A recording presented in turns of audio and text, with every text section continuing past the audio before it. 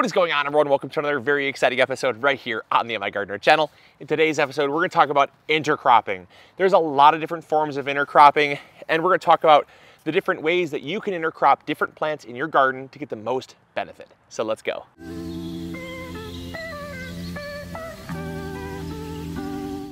All right, so the first type of intercropping is intercropping for pest control. Now, the idea behind this is very simple. All we're doing is we're planting a plant that pests don't like, and we're planting it next to a plant that pests typically will like. So this could be things like peppers. Marigolds, for instance, will prevent things like rabbits. Not all the time, but there's been many studies that show that rabbits do not like the smell of marigolds. So there's some evidence to prove that. So we can plant marigolds next to peppers if our peppers are getting eaten by rabbits. There's also been a lot of studies done with marigolds in the soil preventing things like root knot nematodes. So your brassicas, things like broccolis, cauliflowers, cabbages, kale and whatnot, those crops are plagued by a small little soil-borne insect known as a root knot nematode. And what they'll do is they'll create these giant galls on, or basically like tumors almost, on the root system of your brassicas, and it prevents them from uptaking nutrients and growing, and it's a real big problem. Well, if you plant your marigolds within about a 1 square foot radius of your brassicas, there have been many studies that show a positive correlation with marigolds to your brassicas. So there's, a reason there for pest control with your brassicas. There's also, if you plant something like dill, for instance. Dill is a very fragrant herb. And a lot of insects will hone in on things like cucumbers. The cucumber beetle will hone in on a cucumber. The Colorado potato beetle will hone in on its host plant, the potato. You might have tomato hornworm, which hones in on tomato plants, right? There's these host plants that the pests typically kind of prefer. Well, how do they find those host plants? By the scent given off by that plant. Squash vine borers, they're attracted to squash plants.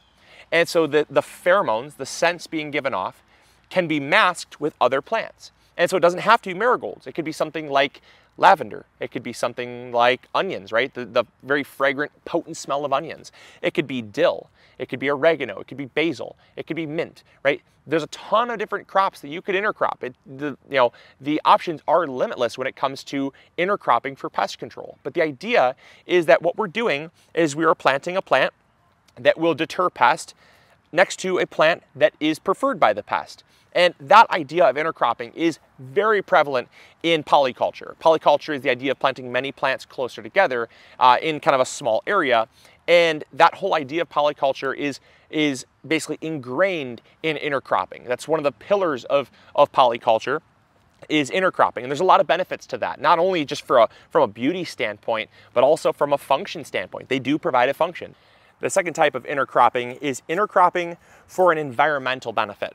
So that seems a little bit complicated, but what does that mean? Well, intercropping for an environmental benefit could be intercropping two plants together that provide a microclimate or some type of environmental impact. Prime example would be lettuce and sunflowers. So lettuce does not like the hot sun, and sunflowers love the sun. They get nice and big, they get nice and tall, and they create shade. And that shade can provide a microclimate, that protection for the lettuce to thrive under. So if you have the sun beating down in the soil and the lettuce is going to seed, well, if you plant lettuce next to a taller crop, it could even be things like pole beans, right? This trellis, as the trellis gets full with pole beans or even cucumbers, something like that, that shade that's cast onto the garden can be a benefit to certain crops, things like cilantro, spinach, radishes, lettuce. Those plants can have a benefit. So there's an environmental benefit given to those plants just through the shade being given. An idea that a lot of you probably implement is the idea of planting your beans around your corn, right? There's an old style of gardening called Three Sisters gardening. And Three Sisters gardening essentially is corn, squash, and beans being planted in a close proximity. Now, we don't use that method in our garden. I'm not saying it doesn't work. I find it to be a bit difficult to manage that style of garden, but there are those that have really good success with it. And the idea is that the corn will provide the structural support for things like beans. The corn also kind of protects the soil and keeps the soil cool for the beans and the squash. But but it also provides, like I said, like trellising. The trellising component of it is really important. It allows the beans to climb up something, right?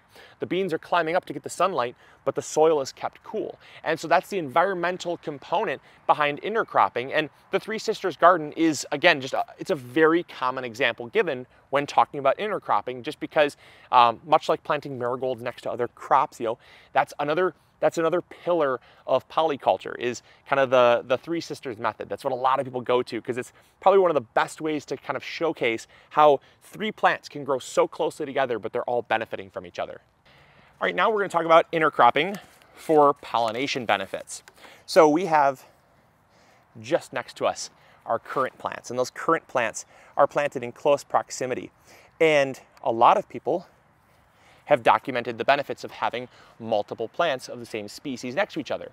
Well, what happens is that there's actually an intercropping going on there, because we don't have just one type of currant. We have multiple types of currants.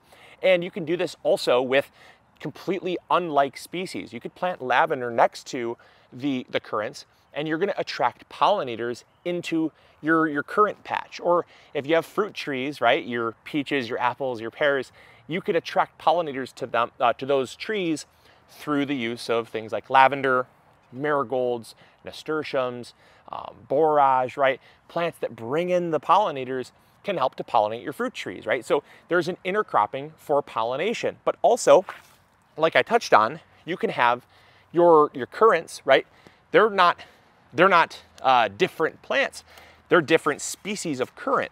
So we have red currants, white currants, we have pink champagne currants, we have black currants, and having all those currants next to each other provides cross-pollination between currant plants, which gives us better fruit set, right? So there's an intercropping component there as well. They're not all red currants, they're not all white currants, they're different species of currants. And you see this as well with things like cherry trees, peach trees, apple trees, even blueberries. There's a huge benefit to having multiple plants. And that's why when you plant out an orchard, they will typically say, plant this one with a pair, not a pear like a fruit, like a pear is in two, right? Plant this out with a partner so that it can cross-pollinate and you have better fruit set. So that is the third type of intercropping, and that's another very common one, and there's a lot of benefits to doing that one as well. Now, they all take different forms, right? They all are different they're different in their application, but it's all still intercropping, which is what makes it really cool. Now I want to talk about the fourth type of intercropping, and it's one that a lot of people don't talk enough about. All right, the fourth type of intercropping, like I said, is one that I don't see a lot of people talking very much about, even though it is pretty well documented, and that's intercropping for what's known as a decoy plant. So this kind of could be seen as pest control, but in my mind, it's a little bit different, because with pest control, you are essentially planting a plant that will deter a pest. Well, what if you have a plant that brings in a pest into your garden or attracts it to that plant, but kind of keeps it occupied or distracted from your other plants, right? This is very, very common, and a lot of people will plant things like mustard crops, because you'll have things like your cabbage moths swoop in and attack your mustard crops, or it could be aphids on things like flowering kale. Very, very common attractant for aphids. And what happens is that the aphids hone in on those crops and not on your other crops. And so you have pest problems in the garden, but not on the crops that you want to harvest. And so you're almost basically, you're sacrificing these crops as decoy plants, and you're saying, I'm planting these plants with the sole purpose of bringing pests into the garden, so that, or not really bringing pests into the garden more or less, but if there are pests in the garden, they're going to be attracted to these plants. I'm going to let these plants be sacrificed so that I can, for the betterment of the rest of my garden, I can have a pest-free garden. And that's a very, very common form of intercropping. Now, we have seen this with great success, especially where you have large, very, very large farms. Now, this is kind of where it gets a little bit away from the idea of polyculture, because most people would say large farms can never be considered polyculture. However, we were at a U-pick patch, and at the U-pick patch, in between each row of blueberries, there was a row of, I don't exactly know, the farmer that was doing it basically said that it was for bird control because birds would eat all the blueberries, but they prefer these teeny tiny little red berries. I don't know what they were called, but he had basically hedgerows of them in between, and he was growing on probably 40 acres. And he was a commercial blueberry grower, but he grew these little red berries, and they fruited around the same time that the blueberries did. But he planted them with the exact purpose of saying, these crops, I'm not even harvesting from these crops, but it's protecting my blueberry crops, which we're harvesting from. And that idea of sacrificing this one plant for the sole benefit of getting the other plant to harvest is a great intercropping method. It can work on a small scale or a large scale, and it's very, very effective. So that's one I don't see a lot of people talking a lot about. And maybe that's because they're bundling it into the pest control method, but I don't see how they can, they're quite a bit different in their application. So one completely deters them, the other one kind of attracts them and keeps them occupied. So now let's talk about the fifth and final form of intercropping, and I think it's one you guys are really gonna love. All right, in the fifth and final form of intercropping, and this one is for all the millennials out there, it's what I call a YOLO intercropping. You only live once, right? So intercropping, I find to be a very beneficial thing in the garden. But you get a lot of people in a certain camp that they're what I call intercropping purists. And there's nothing wrong with being an intercropping purist if you are one, but I find that sometimes it can kind of rob the joy from the garden a little bit. And a YOLO intercropping is basically saying, well, hey, you only live once, so I'm gonna throw whatever I want next to whatever I want. And sometimes they don't coexist all that well. Sometimes they do trample each other. But you know what? You had fun doing it, right? If you wanted to do it, I've always said your garden is your canvas. And if you're the painter, you can paint your canvas however you want. There's nobody that can tell you what you can plant next to each other, because at the end of the day, it's your garden, it's your art, this is your creation, you know, make it what you want, right? And so the fifth one is one that I kind of threw in here just because I see way too often people shouting down people on online forums saying, well, you can't plant cucumbers next to your zucchini.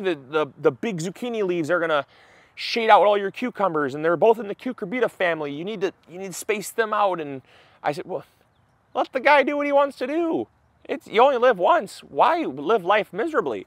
And so at the end of the day, you know, if you're someone that's trying to learn and you don't know, well, okay, that's one thing. Okay, you can learn and say, okay, maybe I shouldn't plant cucumbers next to my zucchinis. But what the heck if I want to? What's it gonna hurt you, right?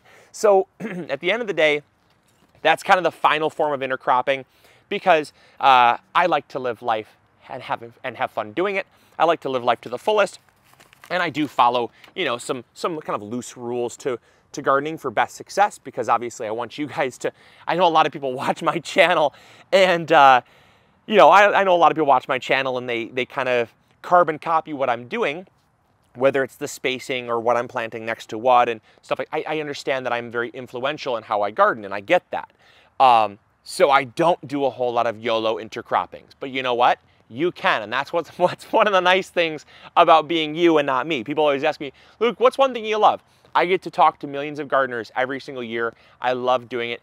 I have the time of my life doing it. I get to impact people's lives. What's one of the worst things? Realizing that every little word that I say will, absolutely will be used against me. They will take every word as the, as the truth. And so, I try to not stray too far away from that, because I don't want to, I don't want to set people up for failure. So I thank you guys so much for watching today's episode. I really hope that you enjoyed. If you did, make sure to throw a thumbs up there. We have so much more gardening content coming out, and these videos get spread around when you like them, when you interact with them. So the more thumbs up this video gets, the better. The more comments this video gets, the better. So comment down below something that you loved about this episode, something that you want me to do a future video on. It could be a video or it could be something in this video that that you agreed with, disagreed with. I don't really care. Any type of interaction is great. So please interact, and also subscribe if you haven't already. We're doing videos every Monday, Wednesday, and Friday. So 3 videos a week, and that means lots of gardening content coming out. So the gardening season is just getting started, so I don't want you guys to miss out on anything. So with that, hit the subscribe button, and we'll catch you all on the next episode. As always, this is Luke from the MIgardener channel, reminding you to grow bigger. Take care. Bye.